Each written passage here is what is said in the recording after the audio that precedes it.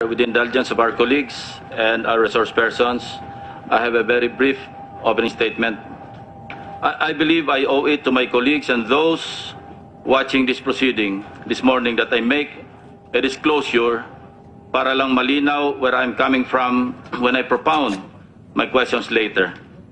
Having said that, I would like to stress that having come from the ranks of the police, I know and understand their psyche. I know their frustrations over a flawed judicial system with unsympathetic, sometimes corrupt prosecutors. Kabisado ko na rin ang mga palusot at mga kalokohan ng mga scallywags sa hanay nila. May mga tinanggal nga ako sa serbisyo nung Chief PNP pa ako na nagsipagbalikan nung wala na ako. At ginamit pa nila para gipitin ako at gipitin din ang mga dati kong tauhan na malalapit sa akin. I know as well their enthusiasm and dedication to perform their duties in order to accomplish their assigned mission. I have openly and consistently manifested my misgivings to allow this inquiry to proceed, and for good reasons.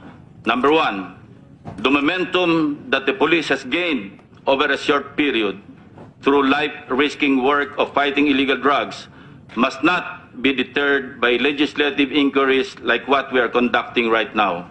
Frankly, I have never seen anything on the scale of the current anti-illegal drugs campaign under this administration. Number two, as I had spent almost half of my life in law enforcement like them, I am not sure how many times I could have been maimed or killed by enemy fire during police operations that I had participated in, or the number of times I could have landed in jail while performing my duties as a law enforcer. Number three, nakaharap na rin po ako sa ganitong uri ng legislative investigation and be seated on their side of a committee room, and I can tell you, the feeling was anything but pleasant. Never akong nakaramdam ng good vibes noon. I just hope our resource persons who are members of the police force are not talking to themselves now as I speak, cursing us legislators the way I did then. To our police officers present in this inquiry, honestly, I don't know how this whole exercise of drug fighting will end. I have no idea what is the end state of all your efforts. All I want to pick, and I want to pick your brain on that later. I can only make a guess. Either we have a drug-free Philippines after 6 months, or maybe a longer period, or, God forbid, you go bust and worse, end up in jail.